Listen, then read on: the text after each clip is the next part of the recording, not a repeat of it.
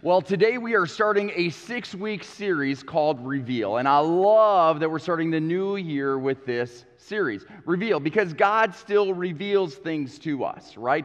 And what I love about Reveal is there's a sense of mystery in it, right? I didn't know something, it was revealed, and then all of a sudden I discovered something. And when I was a 7th grader, the whole element of mystery took on a different meaning for me. In fact, when I was a 7th grader, one of my teachers read a book called The Weston Game. Anyone know this book? Anyone read this book? The Weston Game. It's a Newbery Medal winner. It was an amazing book. And normally when we had a book, I just really didn't pay a lot of attention to it, but there was something about this book that kind of caught my attention. And with each chapter, every day we would read, new things were revealed. And at the end, there was one of those moments you were like, oh my word, all of a sudden this all makes sense. The truth was revealed, and all of a sudden all those pieces that fit nicely together, and I see the whole puzzle. It was the day I discovered mystery. Anyone else love a good mystery book? Such a good thing. A lot of us have a favorite mystery author. It reminds me of a movie that was probably the first time when I got to this movie, it absolutely changed the way I looked. Anyone see the movie Sixth Sense?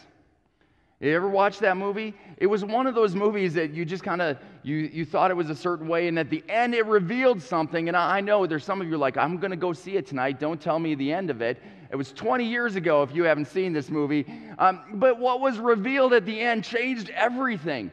And I don't know if anyone else was that you had that moment and it was revealed and you're like, what? That I didn't know he was, well, I'm not going to say it because if you haven't seen it, it would ruin the whole thing. But it was one of those things that was so shocking that you had to go back and watch the movie again. And all of a sudden, as you did that, you were like, oh, that makes sense. Okay, I get that part, and all this stuff starts to make sense. What was revealed changed the story. Now, we love Reveal. Anytime that we have a concept where we can make money off it, we're all for it, right? And so you think about Reveal today, we have top-level high school athletes that have these reveal parties, and they sit in front of the cameras, and ESPN will come and cover it, and they have 4 caps in front of them, and they reveal which college they're going to be at. No one puts on a Gopher hat at one of those. Have you noticed that? What is up with that? And then you have reveal parties like, we don't know if it's a boy or a girl, and so we're going to pay $500 to $1,000, invite people, and we're going to throw a ball, and we're going to hit it, and it's blue, it's a boy. Like, we have these reveal moments. We do this in the element of Apple and Microsoft have invite party only to reveal their newest and greatest things.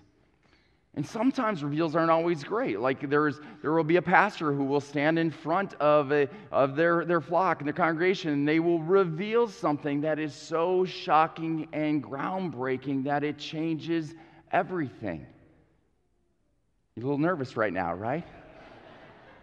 Like, for example, maybe they have all their life been a Green Bay Packer fan.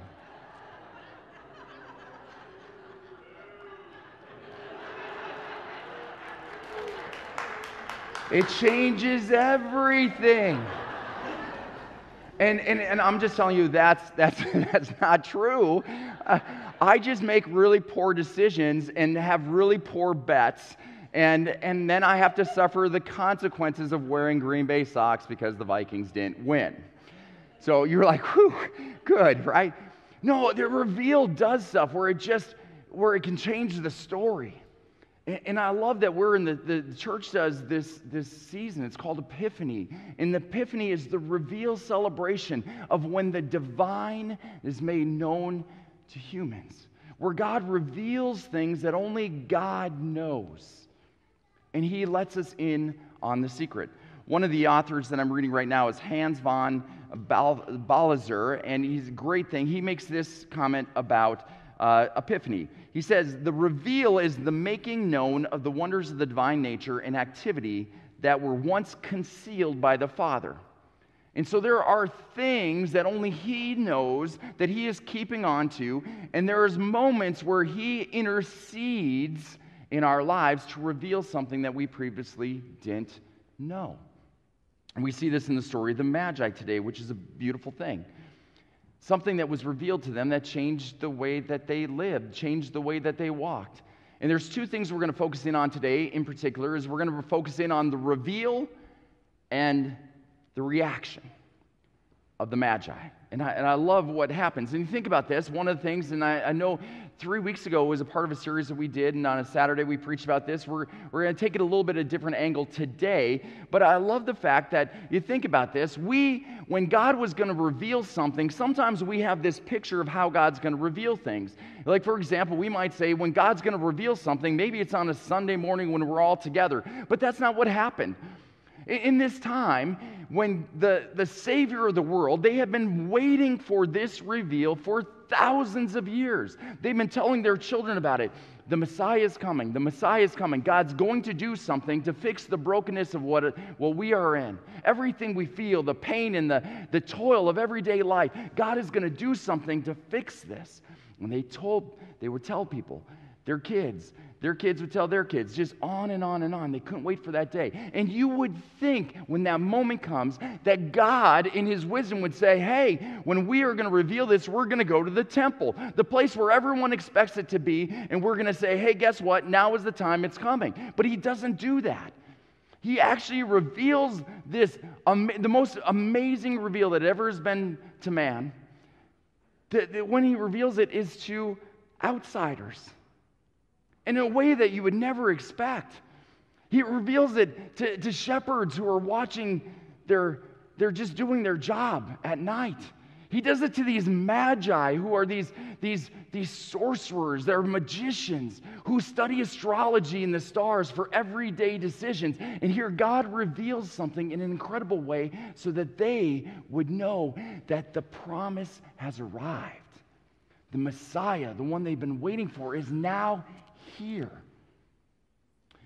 Now, one of the things that I love about this story about the Magi, that's what they did. They studied the stars, and they were known as wise men, right? That would come before the rulers and saying, hey, by the way, we've been studying the stars, we've been looking at things, and we've got some insight for you on the different things that are going on. And they were known for that.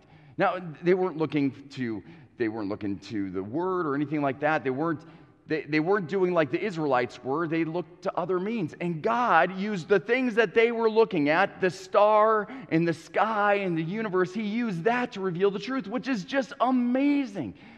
He met them where they were at. He met them where their stuff was. And when you start to think about this whole story, you can't help but just go, oh my gosh, God, you are supreme. Like you are doing things that only you can do that I can't even fathom or think about. He used the universe to communicate the greatest message ever. I think about it this way. So think about this. The sun, the star, the closest star to us, is, you think about that, when you see the light, now it's different for Minnesotans who don't see light for 6 months, but imagine you were in Florida right now, and the sun was out, and think about this. In the morning, you wake up and you see that light. Now, that light didn't happen just right then. It happened 8.2 minutes ago. So the light that left the sun at that point took 8.2 minutes to get to you so you could see it.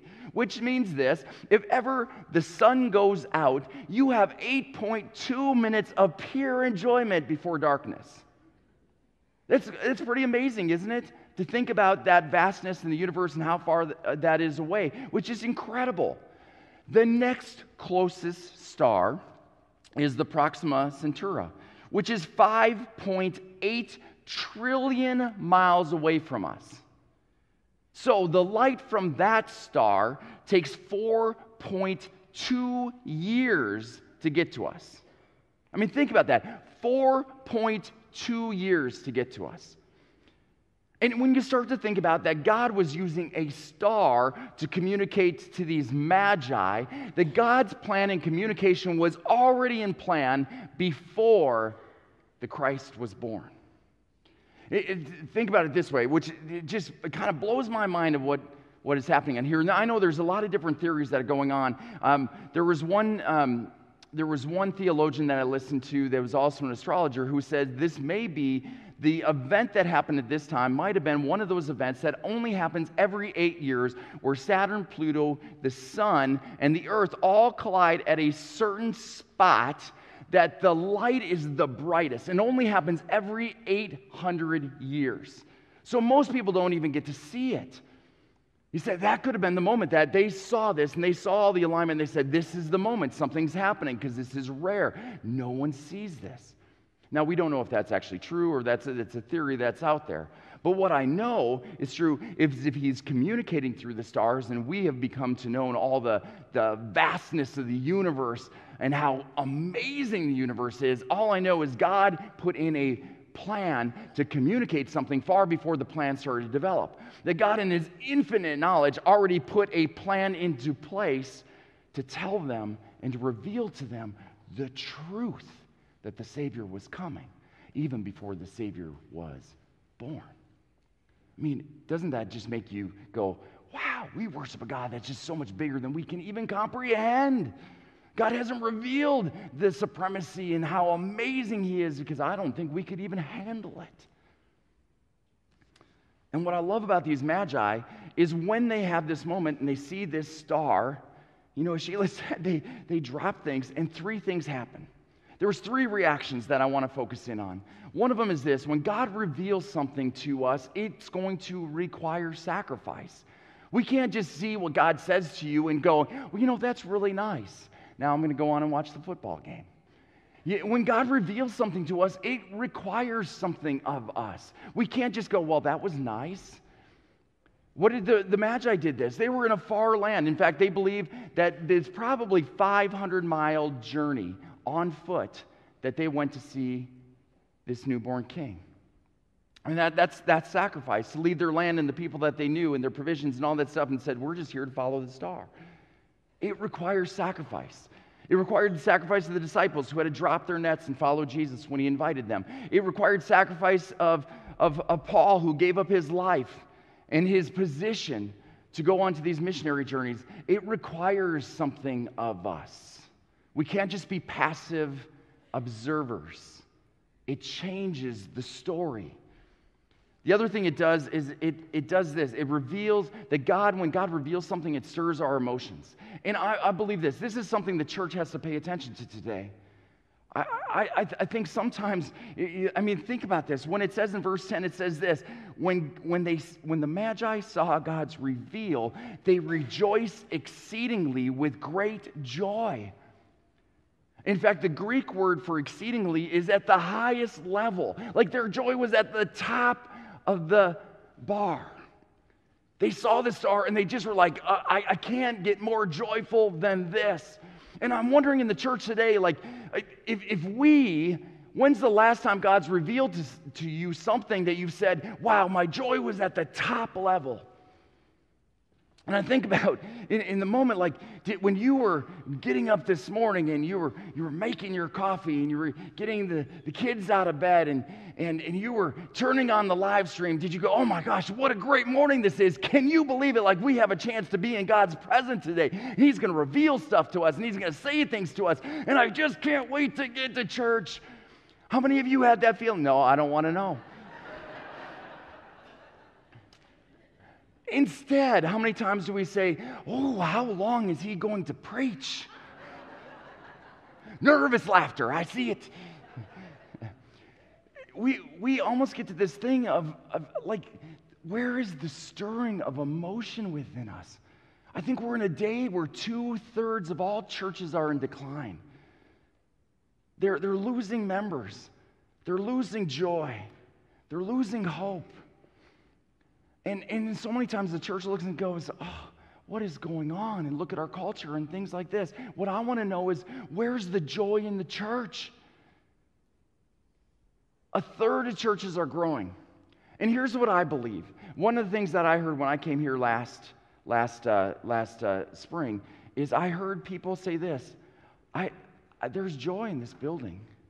When we come in here, there's excitement. There is things that are stirring, and God is doing things. And this is what I love. It wasn't the answer of like, this is what God's doing. It's just like God's doing things. We just want to be a part of it. We want to gather around it. And I believe this. Like if churches were a place of joy, If people came in and said, I can't wait to be here, despite my circumstances, despite the things that are going in my life, I want to come into the presence of God, into the holies of holies, because God's going to tell me stuff and reveal stuff to me and to tell me things that He's called me to be. Like, that's where I want to be. And I'm telling you, like, if churches in the world were like that, you know what would happen? I don't think we'd be in decline. I think people would be saying, I want to go where you go. I want what you're having. I want to be and be a part of the things that you're a part of, because you have joy in your life that I don't. I see an exceeding joy in you that I want in my life. And I see your circumstances, but you still have joy. I see the doctor's results and things like this, but you still have joy in the midst of that. Why is that? And I believe the Holy Spirit would reveal Jesus like nothing else. Reveal stirs joy in us. And the third thing it does is it leads to, when it says in verse 11, it leads to worship. Here are these magi, and they come in and they see the star leads them to the place, and they see Mary and Jesus, and they fall down and they worship Him. Now, here's what I love about this story. Here's what I love about this moment. They worship Him. It says in the Greek, because He was born king. He was born king. They knew there was something about Him. You see, Jesus didn't do anything yet. He didn't cure anyone. There was no miracles at this point. He wasn't teaching at this point. He didn't do anything. They just knew that this was God's plan. And so they simply came into the presence of God and through His Son, and they just worshiped Him. I think of the song of the heart of worship. When the music fades and all is stripped away, and I simply come into your presence, longing just to know you, longing just to be with you, longing just to hear you. And it says this, I'm coming back to the heart of worship, and it's all about you. It's not about me. It's not about the things in my life. It's not about what's going on. It's just simply about you. I love that. They came, they knelt, they worshiped, they gave Him gifts. What would that look like for us today? If every Sunday, every Saturday, every day of our lives, we just woke up and we said, today is a great day of worship. And I'm telling you, to me, there's urgency. There's an urgency when we look at the world today. We look at the world today and we look at things. I love this. John says this in his gospel. John in chapter 20, 31, he says this. He says, but these are written so that you may believe that Jesus is the Christ, the Son of God, and that by believing you may have life in His name. A chapter later, he comes back and he says this. So many more things could be written about Jesus and His life and all the things He did. But the reason we wrote this is because we want to reveal who He truly is. That He is the Savior and the Messiah of the world. And without Him, you have no hope. Without Him, we are under the judgment of damnation. But because of Him, we have the hope that is the light of the world. And we simply have written this book. We've simply put this story together so that you would know who He is, that the reveal would happen to each and every one. When you think about the world and what's going on today, I think about this statistics. 31% of the world, according to statistics, believe that Jesus is Lord and Savior in their life. 31%. That is roughly, roughly 2.4 billion people. 5.5 billion people, 69%, have other hopes, have other beliefs, have some other reveal in their life, but it's not Jesus as their Lord and Savior. And think about this.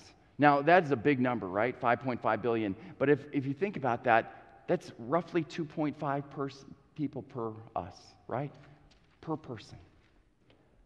What if God is going to use you to move that number? What if God is going to use you to reveal the truth of who Jesus is to one of those who has no hope? And I think in the midst of this, I think we've got to be people that have two things on our hearts. And I think about this year, as we start this year, there's two things that we have to be a part of. One of them is this. We have to be people of the Word. We have to be in the Word of God. It's the number one way He speaks to you today. It's the number one way He's going to reveal His truth and new things to your life. We cannot live life apart from this. And let me just frankly say it this way. We need to be in our Bible more than the news channel. We need to spend more time with what he is saying and what he wants to tell us than our favorite newscaster. Because God is going to reveal not the news, his plan, his desire, his heart, his urgency. We have to be people of the Scripture. And the other thing is we've got to be people that are boldly in prayer.